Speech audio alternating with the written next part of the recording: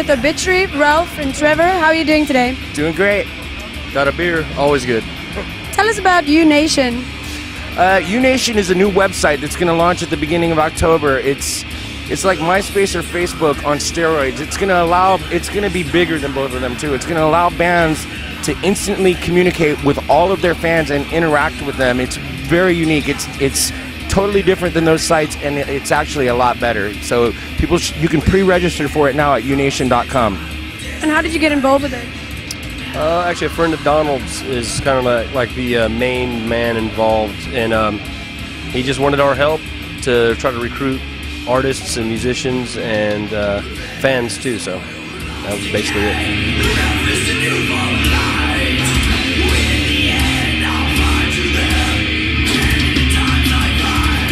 And this year is your 25th anniversary, is that right? Yes. Well, starting around here, more like next year. Or like next year? Officially, the band got together in '84, so it's actually more than but our first album came out in '89, so it's still a few years if you want to count it from '89. So well, we're going to celebrate it for 3 or 4 years by drinking beer. 26 years at this point, if you want to go back to the very first day that we became a group. So you're going to celebrate it by drinking beer like you do every day? Actually, we are going to, I can't talk about it too much right now, but next year we are going to do some kind of special things for the 25th anniversary.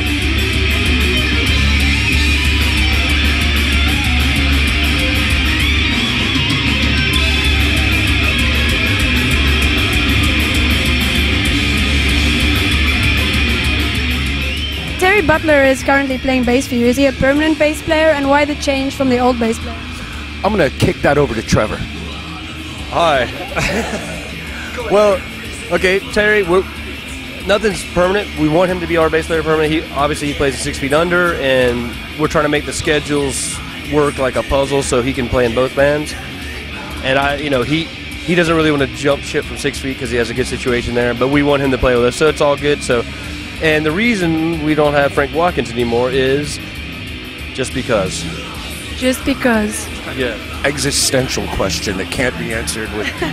Tune into the next episode on unation.com.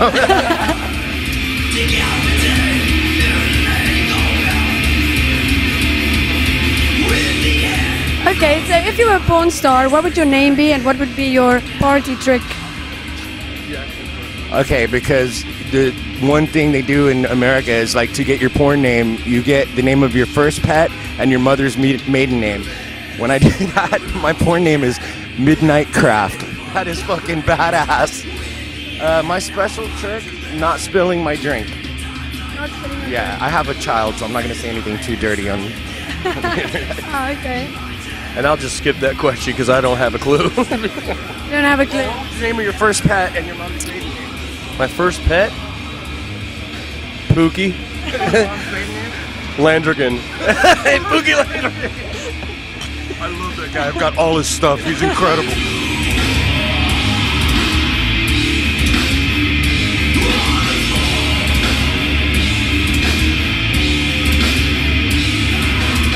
Well, you used to play for their side. How does it differ for playing from their side to Obituary? Things are a hell of a lot more calm in Obituary, and like the music is less like I can just play guitar like naturally. In Deicide, you think, because the music's like all of that, and it's a lot easier in a lot of ways to tour. Things are more steady. We don't cancel gigs, things like that. I'm not ripping on Deicide. Those guys are still my friends. I just did their new album that hasn't come out yet, which comes out on. But it's more calm, and the band is run like a business now, and it's just more stable, I would say. So now it's run like a business? Yes. In the past it wasn't, but you have to find out later. In the next episode. Yeah, exactly. Where's the worst place that you ever woke up after a drunken night? In someone's tent who I had no clue who they were at the Grass Pop Fest. The worst place or the worst circumstance? Circumstance and place. I woke up in jail one time when I was about 17 for assaulting a police officer, and the worst though was this little, really stifling hot hotel room in England. I went out with my friend the night before, and he goes, "We're on the cider tonight," and we're drinking these little white bottles of cider called White Diamond. And I woke up, and that hangover, I still remember it like emotionally. I mean, it is depressing. It was so terrible. I'll never do it again, probably. Okay, and then one last question. If there was something that you've always wanted, and you can have it, but you have to smuggle it out in your ass, what would it be? I guess all the money in the world, I guess. Shit, if I'm going to go that far, fuck it. And you? Midgets. Midget. I don't know.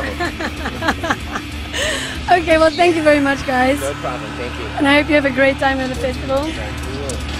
Enjoy your beer.